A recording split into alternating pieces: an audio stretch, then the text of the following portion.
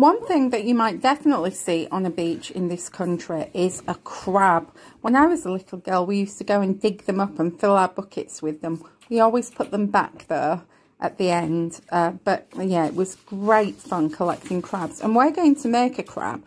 We're going to make it with a paper plate. Now, I haven't got any plain paper plates. I've just got an Easter paper plate.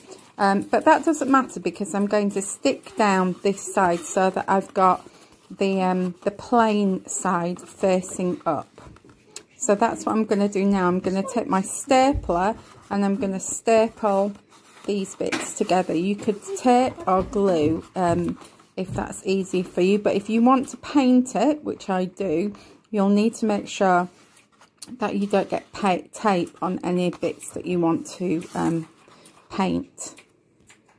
So I've stapled my my crab, not my octopus, together at the bottom, and now I'm going to make him some arms and legs.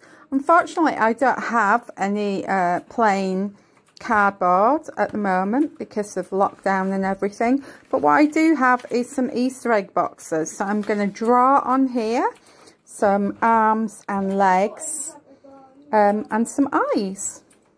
So you can see that on my Easter egg box I've drawn some eyes there for my crab, and I've also drawn some crabby arms. I'm going to cut those out now and stick them onto my crab. So I've just about finished constructing my octopus. As you can see, I've stuck on my arms and my eyes, and I've also stuck on some legs, which are just strips of cardboard that I've bent slightly to look a bit more leg-like. And I just stuck those in the gaps between where the staples were with a bit of glue.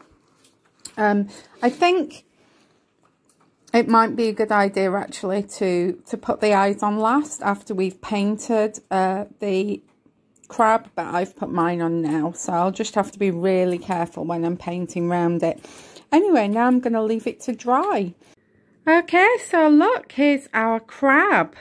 I've painted it with acrylic paint, and I added a little mouth because I felt he needed to be a bit more smiley.